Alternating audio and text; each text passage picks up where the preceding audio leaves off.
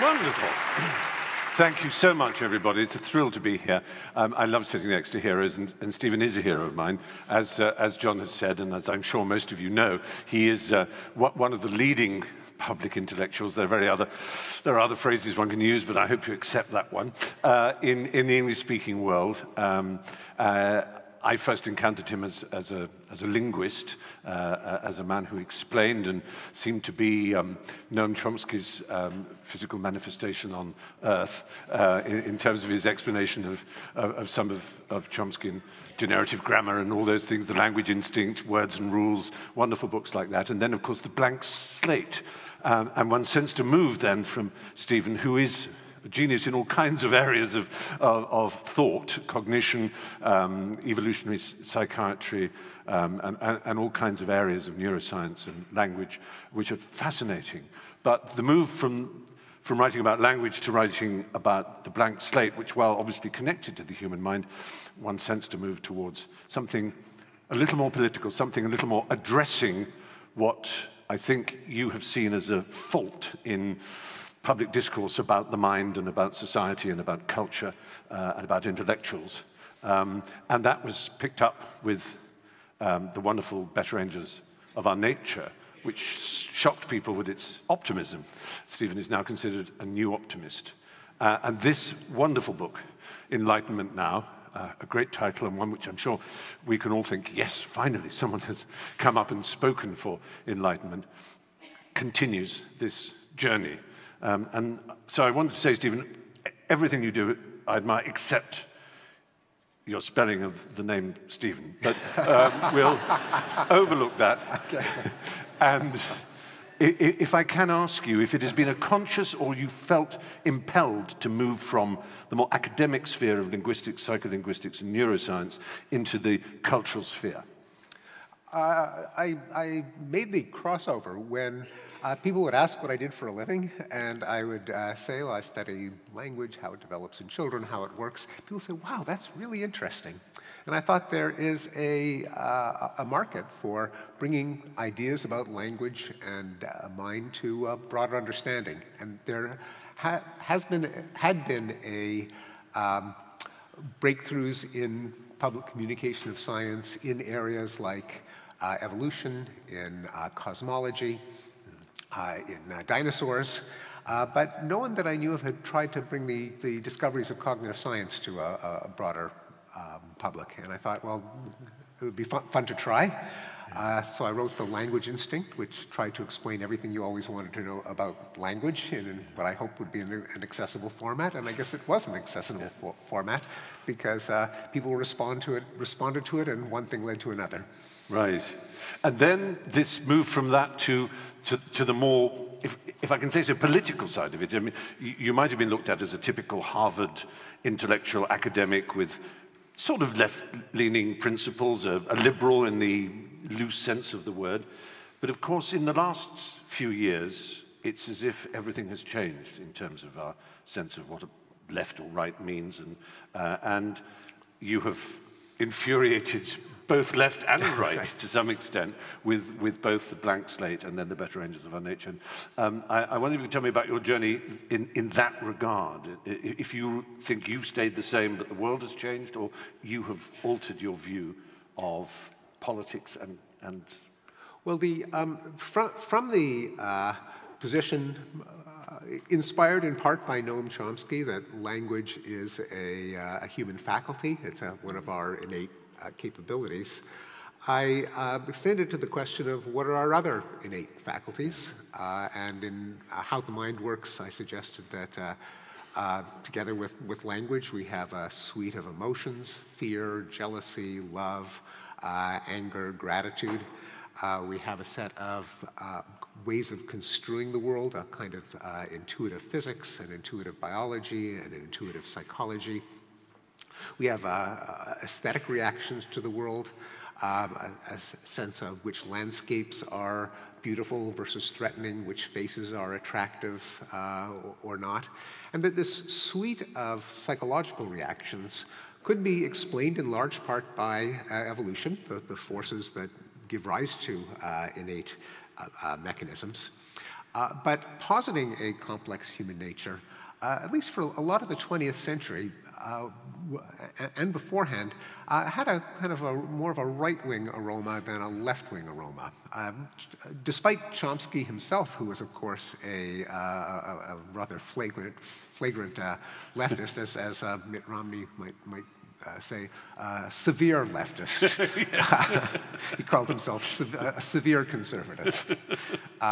So Chomsky did violate that equation, but there had been a kind of, in traditional liberalism, a kind of utopian vision that was based on the assumption that human nature was infinitely malleable, so that we were not saddled with fatal flaws.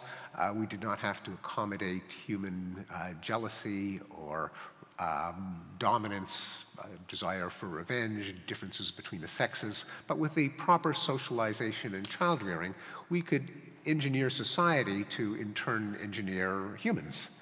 Yes, I mean, in a way, it comes down to the very simple nature-nurture debate, that you were pushing it more towards nature. There was evolution, we were programmed, encoded with certain faculties and ways of perceiving the world and responding to it, as opposed to those being acculturated and the gift of a society in which we were born. Is that? I mean, in a sense, although, in a sense, yes, and although what evolution programmed into us was a set of mechanisms, all of which could learn, because it would be a stupid organism indeed that did not respond to information about the environment, including other people. But, and what I explored further in the blank slate was the political and moral and emotional colorings of the nature-nurture debate. Why the nature-nurture debate is not just a scientific debate, but also a political one. And it's because traditionally there was at least a strand of left liberalism that seemed to be committed to humans as blank slates, as infinitely malleable, whereas there is a strain of conservatism that began with the assumption that humans are tragically limited, that we are innately competitive and jealous, and also limited in our cognitive faculties, with implications such that we're not smart enough to design society from the top down, so we have to rely on distributed bottom-up systems like markets. That because humans are perennially tempted by conquest and exploitation, then we need deterrents like the rule of law and armed forces to deter invasions.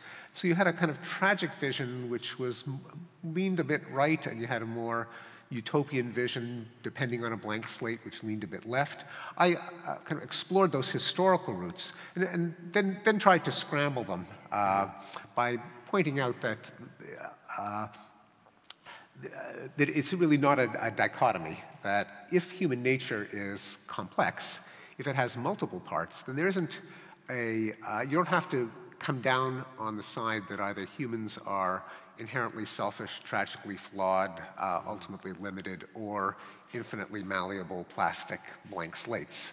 That rather we have a set of motives, some of which have regrettable features, like our desire for revenge. On the other hand, we also there are parts of human nature that can channel and control and inhibit our darker impulses. We have a capacity for self-control in our massive frontal lobes. We can count to 10 and save for a rainy day and hold our horses and so on. Yes.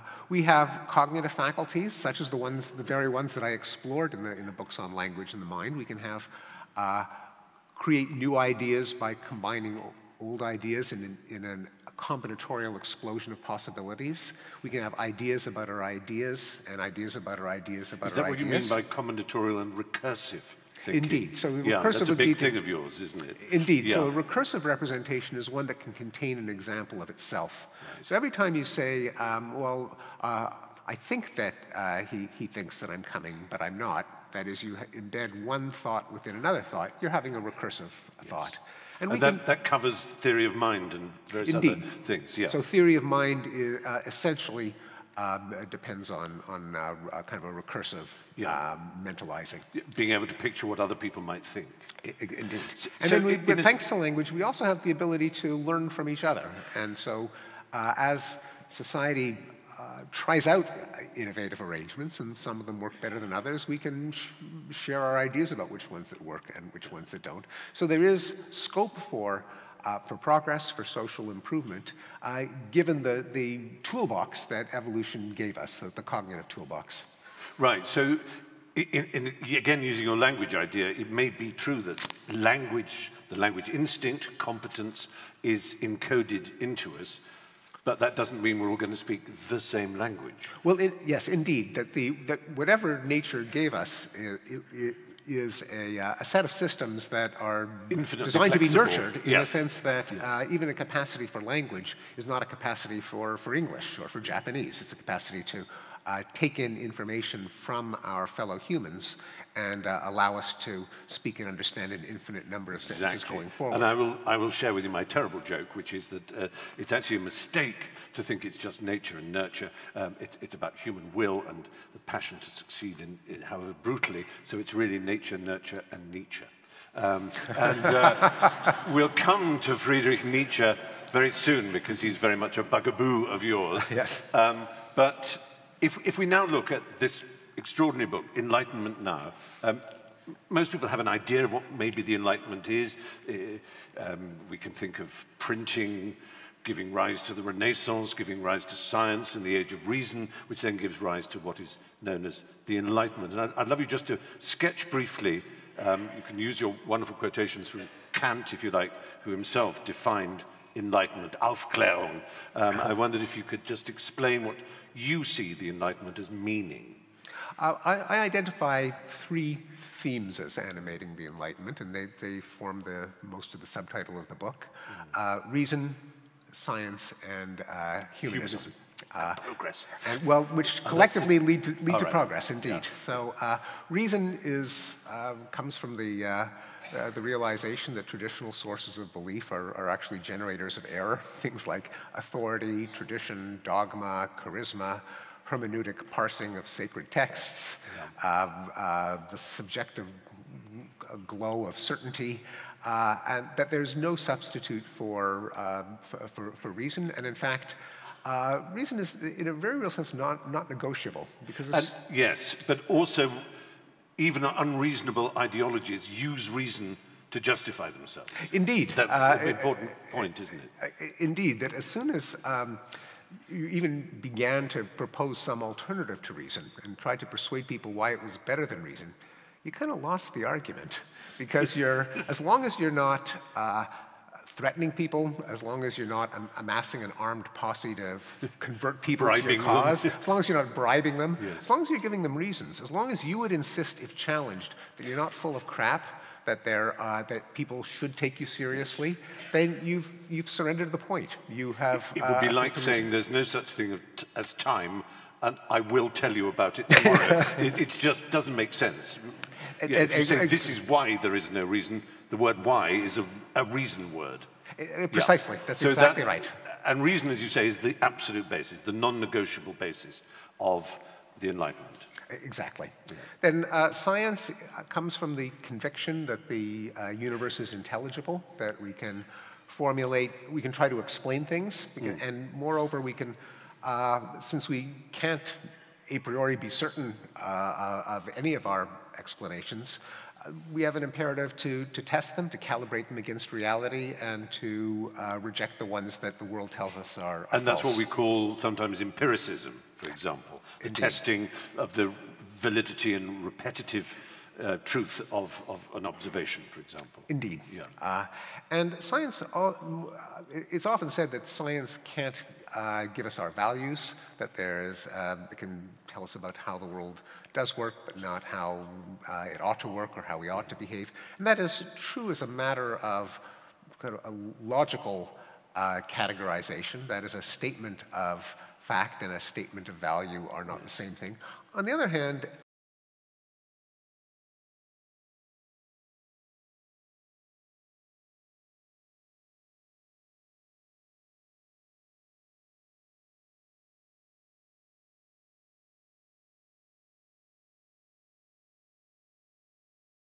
human well-being. That the laws of physics, they just don't care about you. They don't, if you get sick, there's no entity or agent that wanted you to get sick. If you fall off a cliff, there's no fate, it wasn't preordained, it's not fulfilling some mission or purpose. Stuff happens. And I think if Victorians were as shocked as we think of them as being by Darwin, and actually there's some historical evidence that they weren't quite as shocked as we think they were, it wasn't by the fact that we may have descended from apes or be-apes, it was that it presented a natural world which was so callous and unfeeling, and that we were the result of a simple, what we would now call algorithmic series of rules, not a design, and there was no purpose to our life except the shallow purpose of reproduction, as it were. Well, indeed, there's no purpose judged by the laws of nature. Of course, once human brains come into existence, humans have purposes, but it's a mistake to project our purposes onto the laws of the cosmos. Yes. So that's an example of a scientific insight that has tremendous relevance for moral reasoning, including the fact that if we care about our well-being, we can't look to the cosmos to take care of us. That it's really up to us. We can test empirically if prayers are answered, after all. And the results are in. Yeah. Yes. Thoughts and prayers, nil. No, that's right. And even another scientific insight with enormous implications for the human condition is the second law of thermodynamics, the law of entropy. Yes. Now, you spend a lot of time in this book talking about entropy, and I'd love you just to explain why this is more than just something that's important to physicists. Yes. I mean, in the technical sense, the second law of thermodynamics is that entropy in a closed system increases, that is, disorder. The heat goes from a hot body to a cold. Differences in temperature, which are necessary to have usable energy, will inevitably dissipate over time unless the system is exposed to energy or information from the outside world. But that in closed systems, disorder increases. And one implication is that things going wrong don't need a special explanation in terms of any design or entity wanting things to go wrong. It's just the natural course of events for things not to go our way, simply because there are vastly more ways in which things can go wrong than for things to go right. And so we have to deploy energy and information in order to carve out a zone of beneficial order in our local environment with the use of energy. And this was a recent discovery, because it's, we forgive our ancestors for noting, above all, examples of explosions of energy, volcanoes, hurricanes, earthquakes, mudslides. They would think it was a world in which energy could just appear from nowhere. Yeah, that's true, misled by concentrated local sources of energy, yes, such as the Earth's core and the sun. And one implication of that is that we ask the wrong question when we ask, why is there poverty? Poverty is just the natural condition of the universe. The question that we should ask is, why is there wealth? And indeed, that was a major obsession of a number of Enlightenment thinkers, Adam Most Smith, famously Adam Smith, and his Scottish and Dutch precursors. Yeah. But it does change the way you look at things if you realize that really what we ought to explain is why that we get to enjoy any order, prosperity, life-giving organization at all. So we live in a world that, I think Tom Stoppard put it very well in Arcadia. Do you remember where the mathematician explains, if I take some rice pudding and it's got a lump of jam in the middle, and I take a teaspoon and revolve it 5 times, the rice pudding becomes pink. If I keep the teaspoon still and revolve it the other direction, I don't get the jam back. Yeah, right. You never get the jam back. You don't get the jam back. And that's right. The rule of the world, not getting the jam. So the world tends towards disorder, decay, as we know, sort of the heat death of the universe in the ultimate story. But and so life itself is pushing up, not just against gravity, but against, it has to find ways of efficiently using heat and calories, energy, work, they're all the same thing essentially, to erect a something that will fight the inevitable. That's right. So the evolution is possible in local defiance of the law of entry, entropy, not in defiance of it globally, because living things take in energy from the sun or from deep sea ocean vents. And use it to create zones of order. We do the same thing with our intelligence, where using information, we arrange matter into improbable configurations that suit our needs.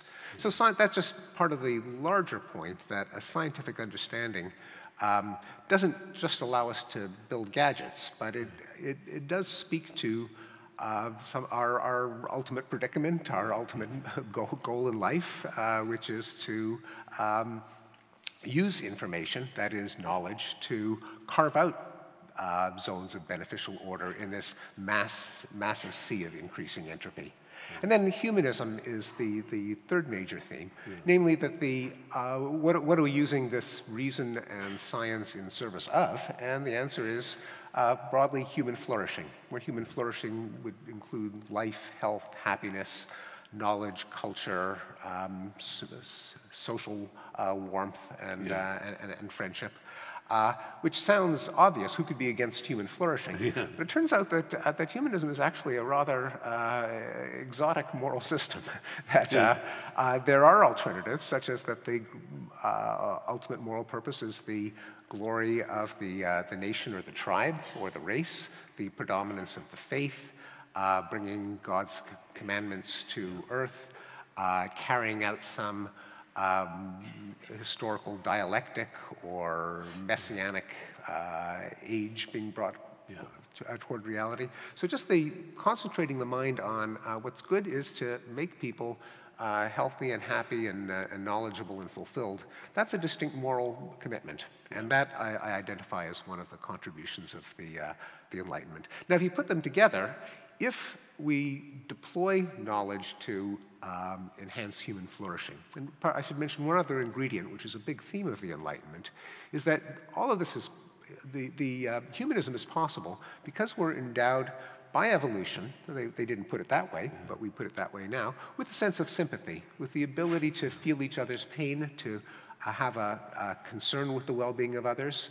Now, the sense of sympathy that evolution gave us is rather puny. It applies naturally to our genetic relatives, to our trading partners, members of our clan, but it can be pushed outward by forces of cosmopolitanism, that is, by mixing of people and ideas, and by reason itself, that if you have to exchange ideas and values with other people, it's rather hard to maintain that my interests are special and yours aren't because I'm me and you're not. Now, I can say that, but I can't get you to take me seriously.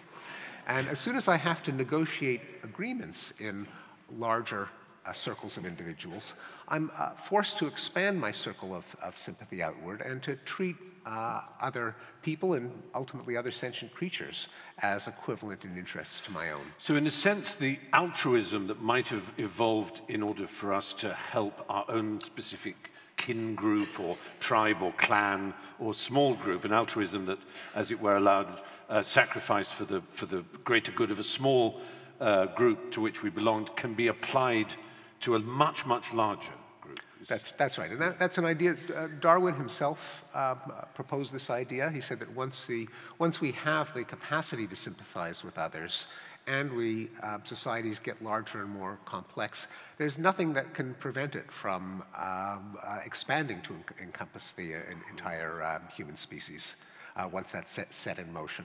Yeah. Now, if you take the three ideas of reason, science, and humanism, and say that beginning with the Enlightenment, there's been the goal of understanding the world and applying such knowledge to improve human flourishing, then one ought to enjoy progress. That is, sometimes we solve the problems that face us, we accumulate the solutions that work, and over time, human flourishing should increase. Now, and those problems are probably best characterized by the four horsemen of the apocalypse: war, pestilence, famine. What's the fourth one? Anybody? Death, obviously, yes. Death. Yeah, Okay. death. Seems kind of... We're looking forward to the end of this century. Yes. Seems kind of redundant. Yeah, it does, the other really. three. Yes. But really could be three horsemen. In a sense, that's what they can address, yes. which were the hugest problems mankind faced for millennia. Indeed, and all of which are concomitants of the fact that we evolved by evolution in a universe governed by entropy. And death is the ultimate kind of entropy as far as humans are concerned. Our bodies merge with the soil eventually. But so that's the hope. And then one could ask, well, the Enlightenment ideal of progress sounds good in theory. How did that Enlightenment thing work out? And that's what you have become very well known for, is taking a lot of time, patience, and indeed graphs to explain how, in fact, that Enlightenment project has, in your opinion, worked. First with the better angels of our nature, and now with this. You really are very, very keen to show in every aspect how, across different nations and different parts of the world and different times in history, the uptick of Enlightenment has served mankind. That's right. Now, 200 years later, we can answer the question, and the question is: there's been enormous progress, and you can graph it, and I did, and thanks in large part to the works of Max Roser, who is here, the Oxford economist, who's the proprietor of the website Our World in Data. But thanks to that and other publicly available sources of data on human flourishing, you can answer the question, have we made progress or not? Well, to take just one example, through most of human history, life expectancy at birth was around 30. Today, in the developed world, it's greater than 80, and in the world as a whole, it's 71. And very, very few people guess that it's that high. The ultimate good, the ultimate resource, life itself, has vastly increased. Partly it's because of the reduction in childhood mortality. Even in what we think of today as a affluent, healthy country, Sweden, almost a third of Swedish children died before the age of 5, a little more than 200 years ago. And then the rate of child mortality plummeted in the 19th century. And what Sweden went through, then other countries went through, including today's the countries that tragically still have the highest rates of child mortality, such as in sub-Saharan Africa, but their rates are plunging as well. And similar stories can be told for education. The world is becoming literate. I think it's on the order of 80% of the world can read or write, whereas the historical average, even in Europe, was closer to 10 to 15%. And the people who are illiterate tend to be in their 60s and 70s. Right, and so they're dying. We know which way the trend is going. Yes. And girls as well as boys, so the world is approaching gender equality in education and literacy. We also see progress in violent crime in any region that's beyond the reach of the law. In frontier regions, in the kind of anarchical, feudal patchwork of medieval Europe, there were rates of homicide that were 30 to 50 times higher than what we see in European countries today. This is not war, you're talking about crime. This is highwaymen and brigands and right. barroom fights and ladies slipping arsenic into their husband's tea and all of those kinds of personal violence. So that's plunged, including even in an outlier for a lot of these trends is, at least among Western democracies, is the United States. The United States is paradoxically, given how prominent it is among Western democracies, is something of a laggard in a lot of these dimensions of human well-being. Or basket case, you might say. Right. Or at least heading that way. But even in the United States, the rate of violent crime has been reduced by 50% in the last 25 years. Perhaps less obvious that war has been in decline. Not to zero, and the civil war in Syria has been the worst war in a generation. But even with the Syrian civil war, the overall rate of death in warfare is a fraction of what it was in the 80s when the Iran-Iraq war raged, when the Soviet presence in Afghanistan led to horrific fighting for a decade. There were civil wars across Africa and Latin America. With the signing of the peace agreement in Colombia in 2016, the last war in the Western Hemisphere came to an end and the last remnant of the Cold War. So 5/6 of the world's surface now is at peace, including areas like Southeast Asia, and for that matter, Europe, which were just red with blood for centuries. And an entire category of war, war between nations, particularly war between great powers, might be obsolescent. The last great power war was the Korean War in 1953. But then you can say, well, those are all kind of the measures that economists care about. What do they have to do with the quality of life and the meaning of life? Well, if you look at what you might want to consider to be indices of a meaningful life, like leisure time to spend with family and culture as opposed to the drudgery of housework.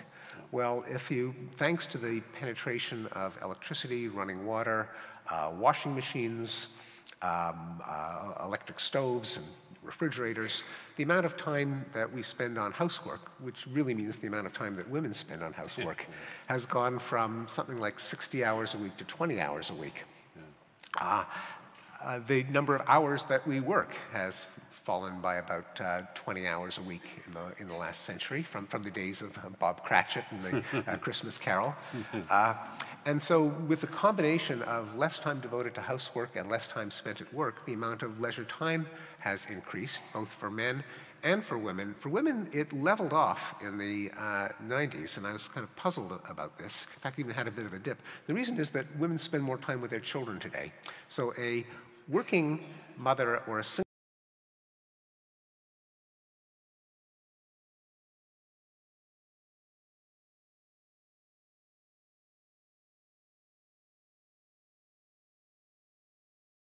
that I plotted. Right. That's what they found. Because obviously people will, I mean, the Freakonomics book, for example, would say that American crime rate has gone down because abortion rates went up at exactly the time that a generation of criminals would have been born that weren't up because of Wade versus Roe. I'm sure you've read that book. Yes. Nice. That turns out not to be, it falls into the category of too cute to be true. Right, okay. So that turns out, I mean, it was an ingenious theory. It's not the right thing. And anyway, obviously, one of the first things that would have been put to you, because a lot of people will be hissing and saying, but.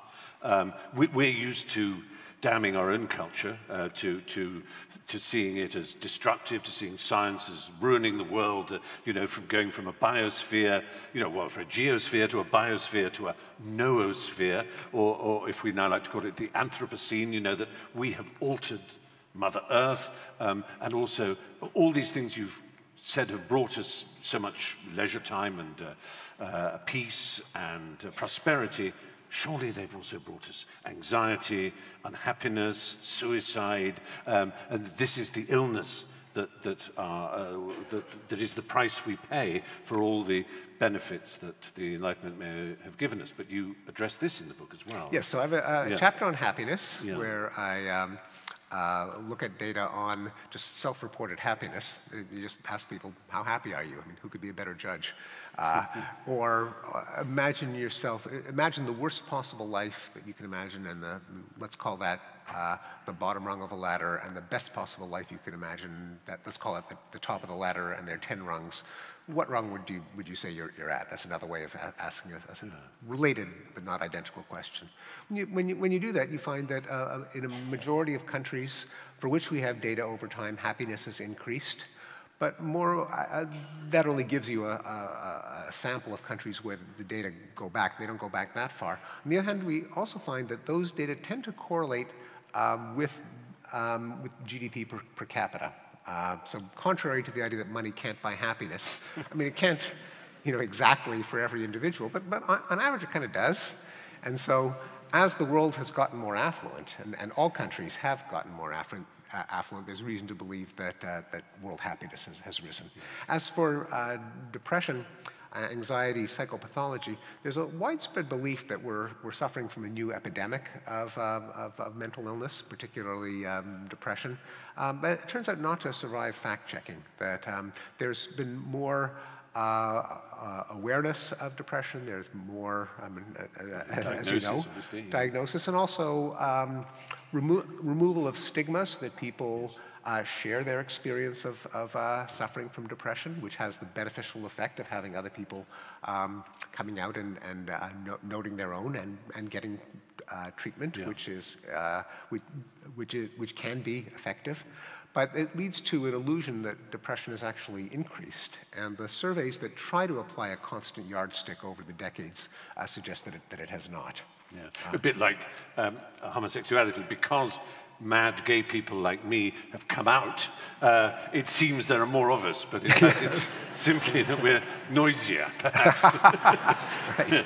And then there's Thomas Piketty and others have focused on the issue of inequality, that it seems to be going that way. And you also have things to say about that that are quite sort of, wow, eye-popping to some extent.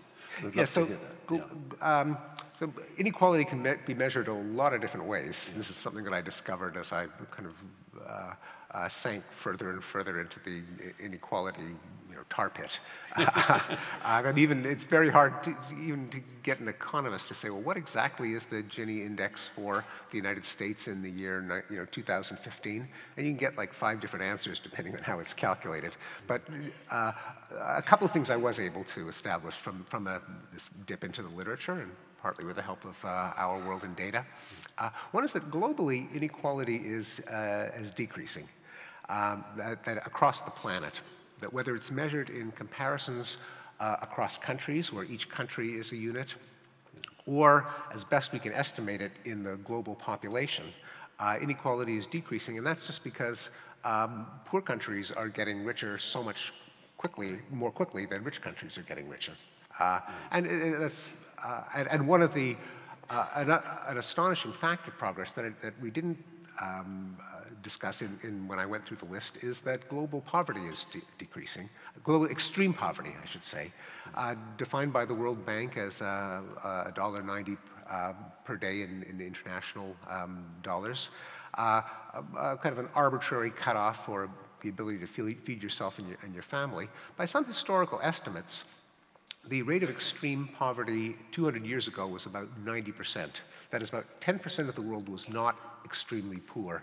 Now, the figures have reversed, and less than 10% of the world is extremely poor. So because of this massive increase in the fortunes of the worst off, in countries like China and Bangladesh and in many of the sub-Saharan African countries, in Latin America, global inequality has decreased. Now, unquestionably, inequality has increased within many Western wealthy countries, particularly for whatever reason, English-speaking ones, England, United States, Australia. Yeah. But I suggest that inequality is not in its economic inequality, is not in itself an evil, that it's practically impossible to avoid in any kind of economy that isn't imposed from the top down by totalitarian means. And as Walter Scheidel points out in his new book, The Great Leveling, the most effective ways, if you really want to reduce inequality, the most effective ways are violent revolution, pandemics, mass mobilization warfare, and state collapse. Which kind of should remind us that, as he puts it, be careful of what you wish for. Yes. And I think that the moral imperative is really not inequality per se, but it's some of the possible concomitants of inequality. One of them is political inequality. Anger, resentment, those and the fact that the rich have too much political influence, right, yes, especially in the United States. But also, but really morally, what ought to attract our concern is poverty, is how much people at the bottom have, not how big is the gap between them and those at the top. And there, thanks to, especially in developing countries, thanks to market economies that have been growing and globalization, there's been a massive increase in the fortunes of the poor. In wealthier countries, the welfare state has put a floor under the poverty levels. And so even in the United States, which is famously libertarian compared to its Western peers. The United States has a pretty substantial welfare state, and as a result, poverty, when it's measured in absolute terms, not in terms of percentage of the income of the population, but in terms of what people can afford, can you afford to feed yourself and clothe yourself? Travel to other countries. Travel to other countries. It's fallen from about, depending on how it's measured, from about 30% of the population in 1960 to something like 5% of the population now, when it's measured taking into account government benefits and the falling cost of many goods and services. So, what I suggest is that it's really poverty that, morally, that we ought to concentrate on, and not so much inequality. Absolutely. And so, taking your book, you lay out an argument that the Enlightenment and what followed it as a result of open thought, free reasoning, and all the advantages of science and humanism that led to industrial revolutions and yes, all kinds of new sorts of poverty, but has brought us to not exactly a shining mountaintop, but to a place which was unimaginable even 50 years ago to some extent in terms of war, starvation, and these other indices that you go by. So the book might have stopped there, but of course, really, you could subtitle it not The Case for Reason, Science, Humanism, and Progress, but The Enlightened Society and Its Enemies, with a bow to Hayek. So why is it that we, as children, grandchildren, great-great-grandchildren of the Enlightenment, seem to be so disrespectful of it, so doubting of it, so cautious, so skeptical? Why don't we accept that it has given us everything we have and speak its language? Yeah, and it's an important theme of the book is that this progress isn't some mystical upward pointing arc. It is not some historical dialectic that inevitably makes us better and better until we reach utopia. It's a result of specific efforts to solve problems and to retain the solutions that are effective. And that if there is an abandonment of that principle, then progress could go into reverse. And of course, there have been catastrophes where it has gone into reverse. And there are threats today in authoritarian populist movements that explicitly reject a lot of the themes in the institutions of the Enlightenment, such as Trumpism in the United States and some of the populist movements in Europe. As opposed to universal human flourishing, they prioritize the greatness of the nation, right, the glory of Russia or the greatness of the United States, as opposed to institutions of global cooperation, which were a theme of the Enlightenment. There's the idea that there should be zero-sum competition between nations vying for greatness, as opposed to a reliance on science and reason. There's an invoking of religion and a re-empowering of religious factions. There's often specific pushback against scientific discoveries such as vaccines. Yes. And there's a story in the papers today from the WHO talking about the huge rise in measles in Europe as a result of people not vaccinated. A self-imposed wound. I mean, we kind of are on the verge of licking that. Yeah. And the question is, why in an age of progress behind us are we suddenly facing these new threats? Now, partly it's because there are, I think there are features in human nature that have always made authoritarianism, tribalism appealing, that a lot of the ideas of the Enlightenment are rather exotic discoveries that are enormously beneficial, but they don't come naturally to the human mind, and they've got to be kind of relearned and redefended every generation.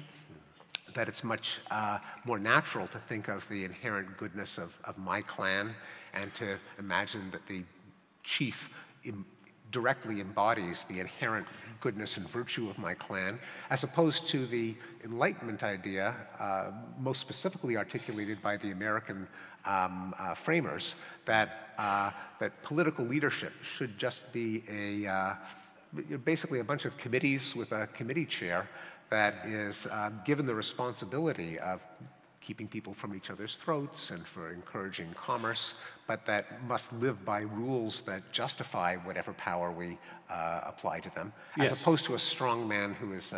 Because, I mean, using America and the Enlightenment and the, the beautiful white columns of Washington and the phrasing of the Declaration of Independence and so on, a lot of Americans, less than 100 years after America became a country, were puzzled beyond belief why a country set out on such perfect Enlightenment principles and ideals should have descended into such appalling carnage.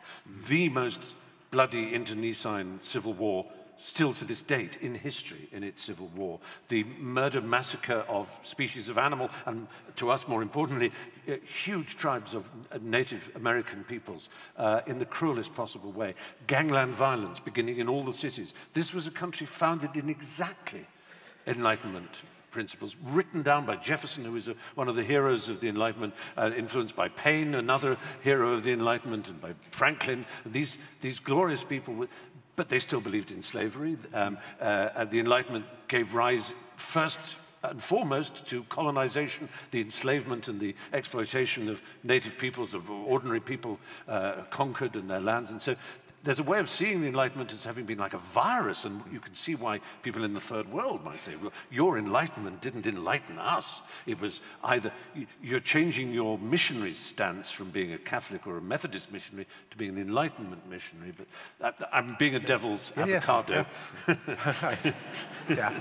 No, I think it's, I do think it's, it is certainly true that one mustn't identify the Enlightenment with the West, and particularly not with the United States, even though the United States Constitution and Declaration of Independence were magnificent Enlightenment statements. But the Enlightenment clearly didn't penetrate large parts of the United States, which retained more of a kind of a manly culture of honor as a way of organizing society rather than principles justified in a set of propositions. And there's long been in the United States a divide more or less coinciding with the North and the South as to whether society should be organized by institutions justified by Enlightenment principles or by individuals defending themselves and their interests by defending their honor. Slavery, of course, is as old as civilization. Slavery is pretty much the rule rather than the exception until the 18th century. Yeah. All of the so-called great civilizations were slaveholding civilizations, including so-called democratic Athens, including Rome, including all the biblical civilizations. And that was carried over and expanded in the Europe. A Christian might say, of course, that it was, mostly Christians, dissident Christians who first suggested, Wilberforce, people like that. Well, it was Quakers. And Quakers, indeed, yes. But not all.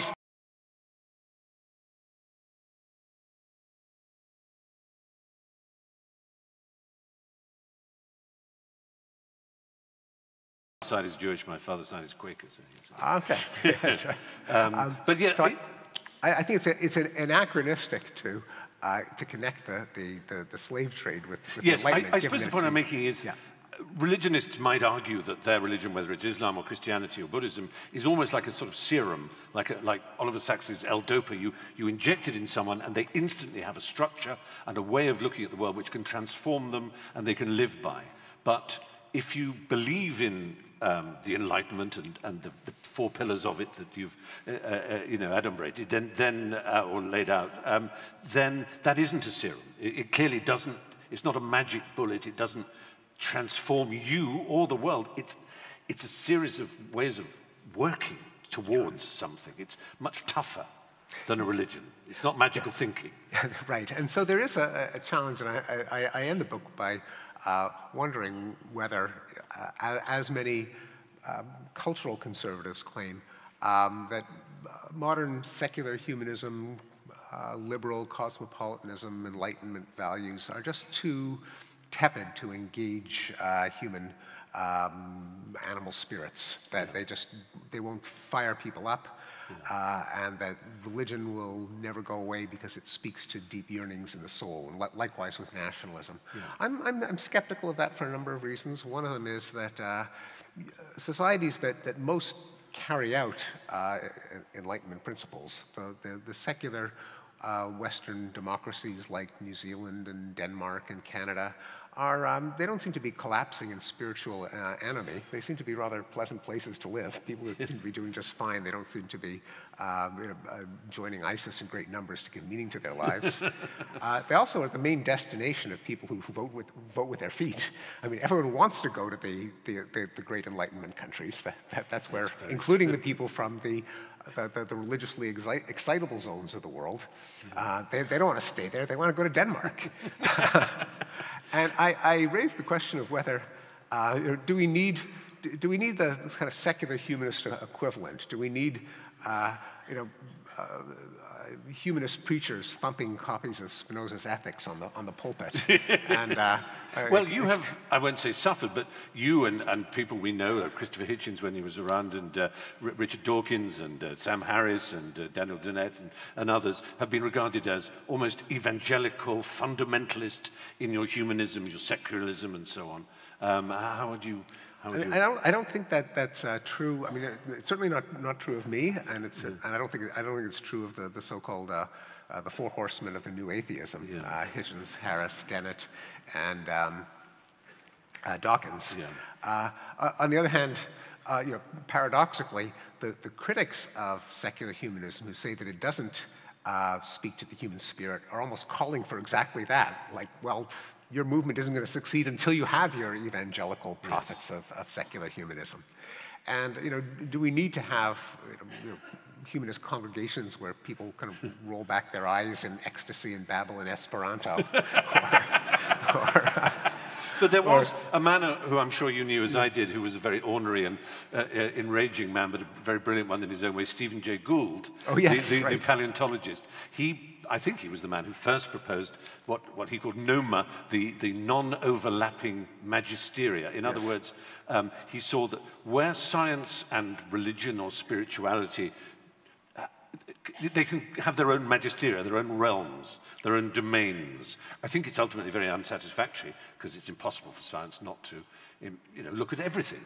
But what is your view of that? That whereof we should not speak, we should remain silent, because Wittgenstein, an enemy of scientism, said. Right. How do you speak to that? Well, Steve Gould didn't seem to grasp that you could have a morality that did not depend on religion. He kind of gave religion the franchise for morality. He said, science can't dictate our morals, and strictly speaking, that's true, although I think it can be exaggerated. Therefore, it's religion's job. But he kind of missed out on the whole Enlightenment thing, that you can justify morality in terms of, you could do it on utilitarian grounds. What makes the largest number of people well off is moral. You could do it on deontological grounds. There are certain principles like Kantian, life and choice, Kantian grounds. And you don't. Or the social contract, I suppose, is the other. The social contract, indeed. And you don't have to call in a deity to do it. But for all of Steve's vast erudition and knowledge, and he kind of missed the whole Enlightenment principle. I mean, that was, I think, was something of a vacuum in his Some his Stevens landscape. Can be wrong. I wanted just to quote one thing which really fascinated me, because it might be a criticism leveled at you, that here, when you talk about reason, you use two archetypes, as it were, two opposites, and you miss out the middle. And I think perhaps that's an interesting idea. You say opposing reason is by definition unreasonable. That hasn't stopped a slew of irrationalists from favoring the heart over the head, the limbic system over the cortex, blinking over thinking, McCoy over Spock. And now you may say, well, talking Star Trek seems a bit silly, but actually this is going to bring me to our dear friend Nietzsche. Now Nietzsche, in his book The Birth of Tragedy, he pulled on two Greek gods, Dionysus and Apollo, to try and explain two sides of human nature, what Freud might have called the id and the superego or the ego. It's hard to tell which it is. In other words, that Greek tragedy, as he saw it, was playing off on the tensions between the tribal, bloodlust, frenzied side of our animal selves and this rational, Apollonian, harmonious side of ourselves. And oddly enough, and Gene Roddenberry was a genius, if you look at Star Trek, there is McCoy, who's always going, "You green-blooded monster, Spock." And Spock is saying, "Fascinating." That one of them is logic. You know, how can your logic account for that, Spock? And McCoy, the Doctor, is physical and primal and emotional. But the whole point is, in the middle is Kirk. Who tries to be both. They will go to a planet which is all id, and Kirk will try and explain that there is such a thing as reason and order, or they will go to one that is all order, and he will try and say, "Where's your humanity?" and you really do have it in for Nietzsche, because you see the neo-Nazi, or not neo, crypto or proto-Nazi side of Nietzsche, the man and Superman, which some people regard as a fiction that he was putting forward, not the, although he did die mad, so it's very hard to know. But I just wanted to see, you know, the romantic movement constantly crashed waves against the wall of the Enlightenment, and it's still doing it today, that romantic sense of the individual, the maverick, aside from the tribe, and it can become insane in Nazism or Ayn Randism, but it also is something we can instinctively feel for, can't we? Yes, and I think it can lead to some great art, great plot lines, but isn't much of a way to organize politics in society.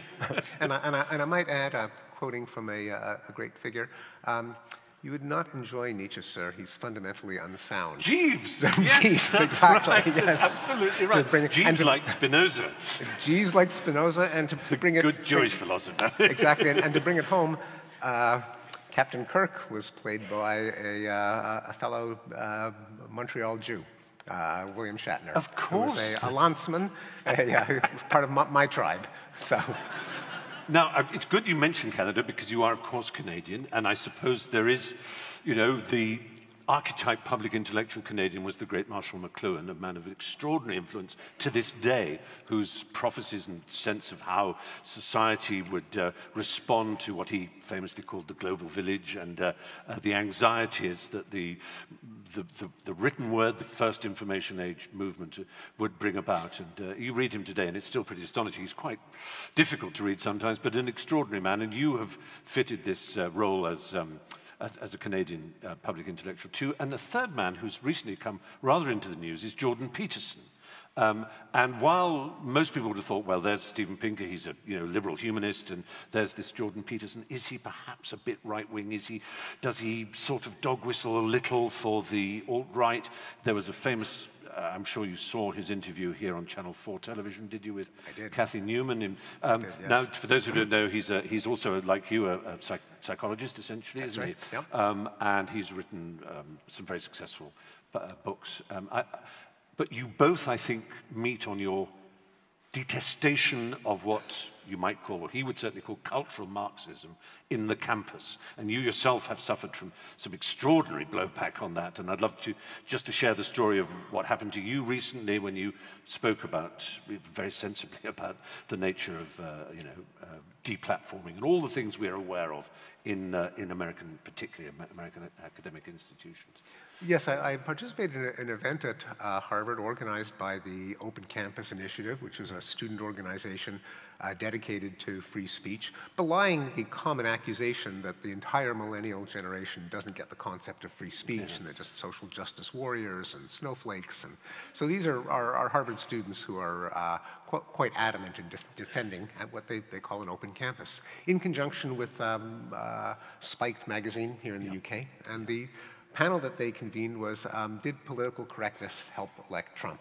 And they had it on close to the anniversary of the Trumpocalypse, yes. November 8th.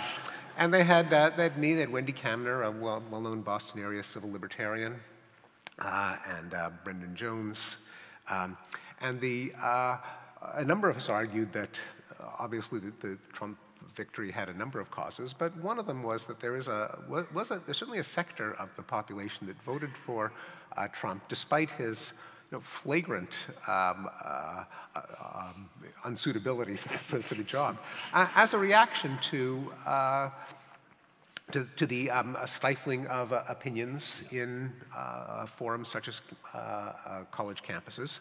And in particular, this is true of I pointed out, of the alt-right. And by alt-right, I don't mean the skinheads with the tiki torches, the neo-Nazis, but rather the highly educated, often tech-savvy, young, almost exclusively men, who find themselves, come across just empirical facts that are undiscussable in college campuses, such as the fact that different ethnic groups don't have the same crime rates, that men and women aren't indistinguishable, that capitalist economies are more efficient and more humane than communist ones. And they find themselves immediately stomped on like a ton of bricks if any of these facts are so much as mentioned. They withdraw, assuming that there are certain truths that the mainstream establishment can't handle.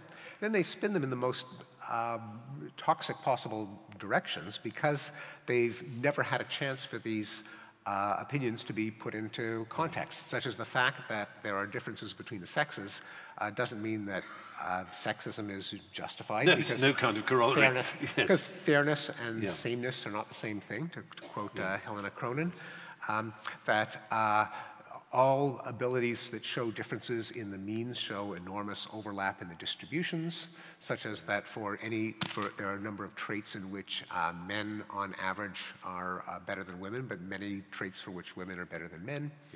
Likewise, the fact that there are differences in the crime rates now for African Americans and whites is just part of a general pattern that there are always differences in But those secondary explanations, those glosses on the statistics aren't got to because... They've never got to. Because everything is closed down. You're not allowed to say there is more crime here than there. You're not allowed to say there are differences between genders here. Exactly, so you don't come across other equally relevant facts. Like it used to be that Irish Americans had higher crime rates than Protestant Americans. That was a gap that disappeared, and so the black-white gap could disappear as well. But if you only get the taboo fact and not the context and the arguments that prevent you from taking that fact and drawing harmful consequences, then you will draw the harmful consequences. And you said as much at this meeting. And the result is the alt-right. And the reason that I know this has happened, this is not speculation, is that I've gotten emails from disturbingly former students of mine at Harvard, so these are no dummies, from young men in tech, Jamie Damore being an example, not that I've ever contacted him, but he's almost a prototype. And they are because of the suppression of speech and debate, the alt-right becomes their congenial landing site, and and they feed each other on what else is being kept in the dark by the libtards, the lefties, and so on.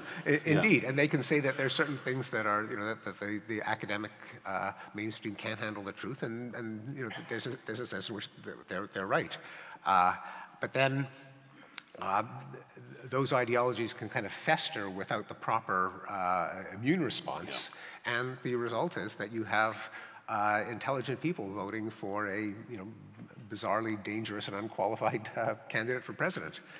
Anyway, so those remarks were then doctored so that only the part that says that in which I noted that there are intelligent and educated members of the alt-right, which I know for a fact because some of them were Harvard students. Milo Yiannopoulos went to Cambridge. Another example. And that was then doctored and presented both on left-wing sites and right-wing sites as a kind of support for the alt-right, whereas it was actually a tactic for starving the alt-right. So so sensitive, so hypersensitive, raw are the culture wars that you would suddenly being accused by the left of being right-wing because the right wing had edited everything you had said and doctored it. Fortunately, both the Guardian and the New York Times came to my defense.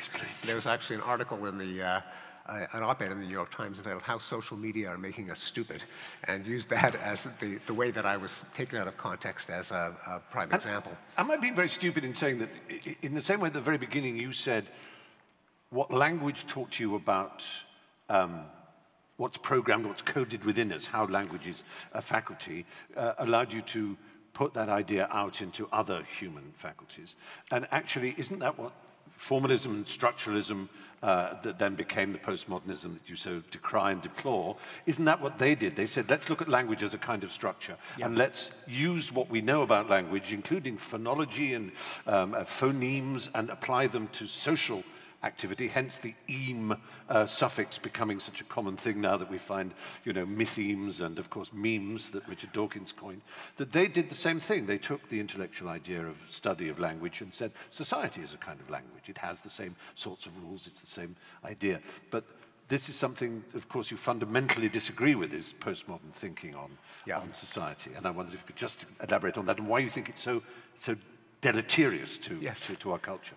No, you're right. There was a kind of circuitous route by which the structural linguistics of Roman Jakobson and Trubetskoy, Saussure, then got ported over into anthropology by Claude Lévi-Strauss. And then to Marxism with Althusser and so on. Indeed, and then taken into the I think rather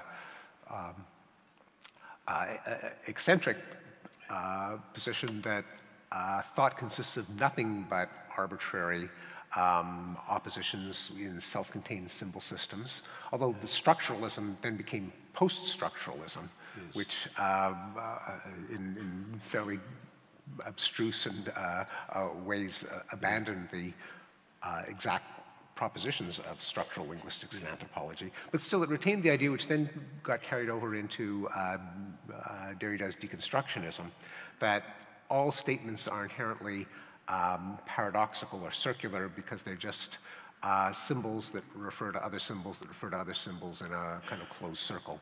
But what it left out of the entire discussion in the entire course of modern linguistics is there's not just syntax and phonology, but there's also semantics. That is, language refers to stuff. That got left out. It refers to stuff both because it's connected to the world via perception. We actually, our linguistic symbols like dog and table aren't just defined in like a dictionary definition in terms of an animal and mammal, but they also, they're little pictures in the dictionary, and our perceptual system connects us to reality. And they're also connected to a web of inference, of logical conclusions that we can draw that make meaning not completely arbitrary, but enmeshed with our scientific understanding of the world. The fact that a dog is a mammal and a mammal is a living thing. These aren't just arbitrary symbols, but they actually have content. And that widens out socially into, I suppose, the argument between relativism and, what is the opposite of relativism? Realism. You'd say realism, of course, they would say absolutism. That's right. No, realism, scientific realism, which is the philosophy of science, that scientific propositions are actually about something, they're actually about the world, and they can be true or false. So, because just to sort of finish off, in a way, one of the things we've started to learn, those of us who are curious about neuroscience, is that since you started writing, even one of the things that's become even more apparent to David Eagleton and Kahneman and Tversky and all these others have shown us how contingent our knowledge is. They've taken ideas, obvious ideas we grew up with, like illusions, pictures, are they two faces or a candlestick, or is this a straight line? We realize how our brain is interpreting reality in a very non-realist way. And so we also now realize that reason itself is not stable or reliable. It seems very fragile. You write brilliantly about some of the experiments that show intelligent, liberal people who believe in evolution don't actually understand it. And if they're asked a few questions, which is true, they will often get it wrong on the basis of their misunderstanding of basic Darwinism. And so you kind of think, well, maybe there's something in this, not necessarily Derrida or Lacan, Foucault, or any particular of these idiotic Frenchmen whose greatest, well, if only they could write. Roland Barthes could write, so you could believe in him, because he wrote beautifully, but they write so badly, they can't be true.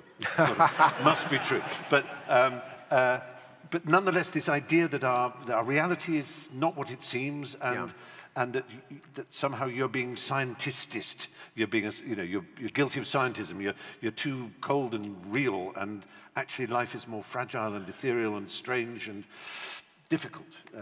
Well, how do you answer? Well, life is fragile and strange, and will always be mystifying. But when we develop policies, when we develop institutions, especially ones that wield power, we must, to the best of our ability, root them in reason and scientific reality, which is never going to be absolute, but is the only reality that we can approach.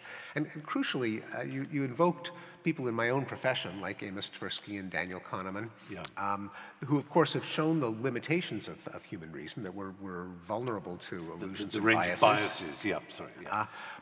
And I note that there's a false conclusion that some people draw, that this is a refutation of the Enlightenment belief that we're completely rational. Now, the Enlightenment thinkers were adamant that we're not rational. They were some of the best students of human quirks and follies, and people like Adam Smith and David Hume and Spinoza just went to town with our emotional passions, the fallacies that we're vulnerable to.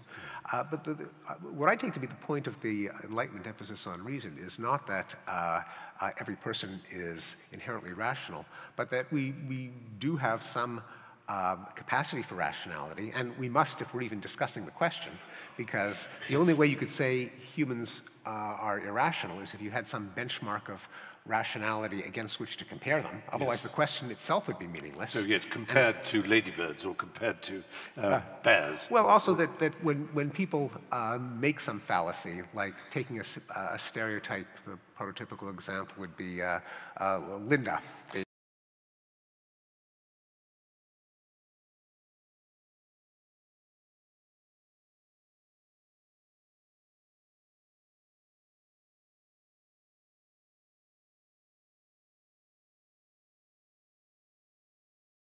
Violates the laws of probability, because the probability of a conjunction always has to be less than or equal to the probability of one of the conjuncts. So since all feminist bank tellers are bank tellers, it's actually impossible for it to be more likely that she's a feminist bank teller than a bank teller, because they're all...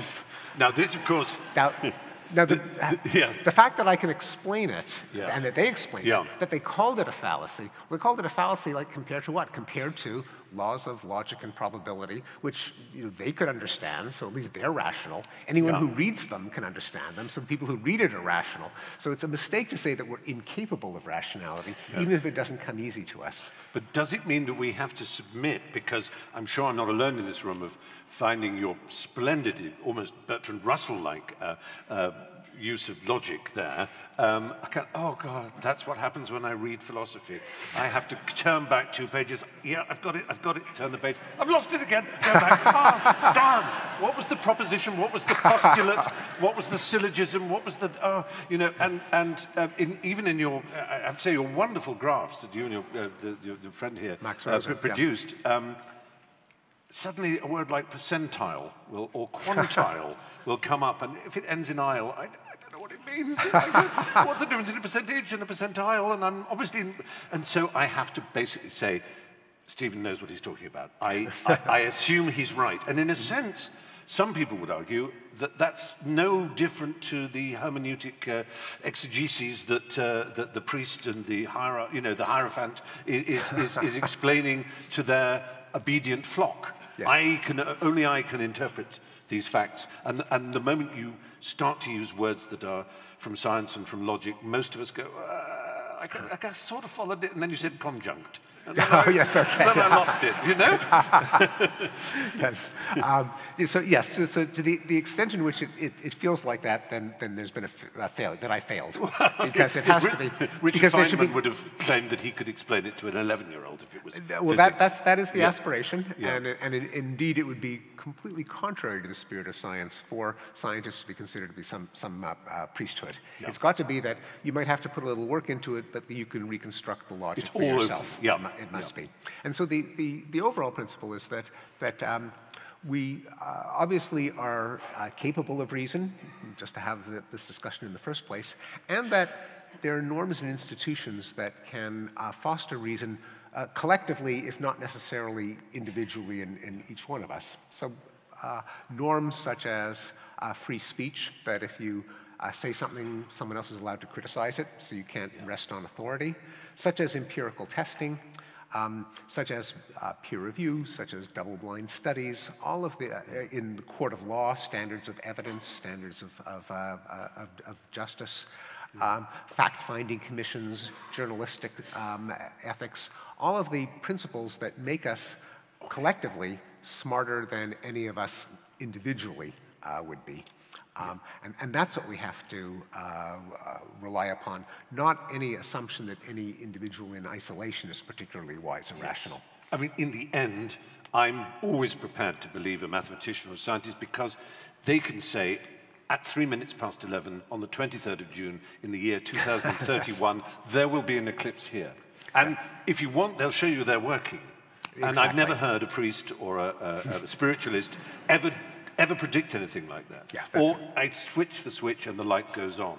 It almost seems magic to me, but I know that if I were to study long enough, I would find the chain of reasoning, the chain of discovery that has led to that light turning on, whereas everything else is either magical thinking or mystery or you know, a sort of hidden, you have to believe without being shown the working.